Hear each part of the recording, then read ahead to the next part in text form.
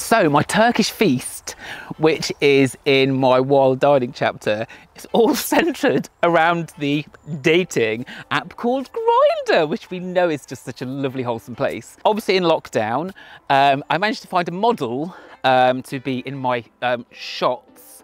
And I said to him, I said, well, you know, if I provide good gin and really nice food, would you be a model for some of the shots that I need to capture? We also drove to Stanage Edge and he was freezing. It was in March and he moaned. He said that I messaged him recently saying the book was ready, and he said my hands still haven't recovered from that trip to Stanage Edge.